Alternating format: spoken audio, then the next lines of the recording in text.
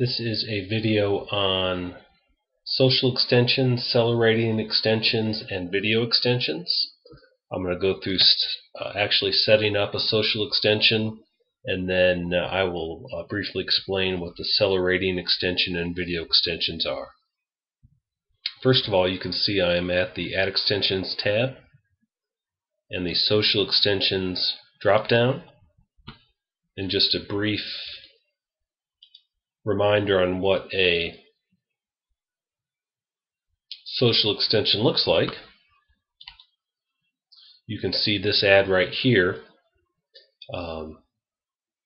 If you are a Google Plus member and some of the people within your circle have +1 the particular business that you're searching for, you'll see that information right in the Google AdWords ad.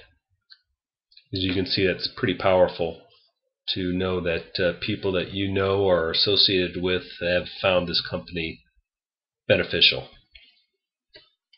So we're going to go back to the interface here, and this is pretty self-explanatory, but you choose a new extension, choose the campaign that you want the extension to show in, and then you enter the URL for your Google Plus page.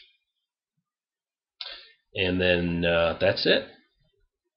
That's how you set up a social extension, and would highly recommend you do it if you are a Google Plus member.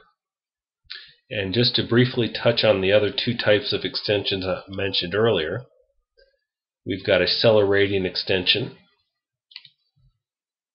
and you can see here that these little gold stars here with reviews, and down here is an extension that you don't have to set up, but there are specific requirements to actually set up, have the accelerating extensions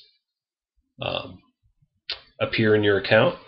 And you can go to this URL here and learn about the specific requirements and how many reviews you've got to have for the accelerating extensions to take effect. There's nothing you need to do within your AdWords account. It just automatically takes effect when you comply with all Google's regulations on this ad extension. And then you can see the video extension here, which is a plus box just like the location extension. And when you hit the plus box here, the drop-down video screen shows up, and when the searcher plays the video for more than 10 seconds, the advertiser is charged just as if somebody would click on their ad. And then after the video is done playing, the searcher can click on the video or the ad and go to the landing page designated. And that's it. Please tune in for other tutorials on ad extensions.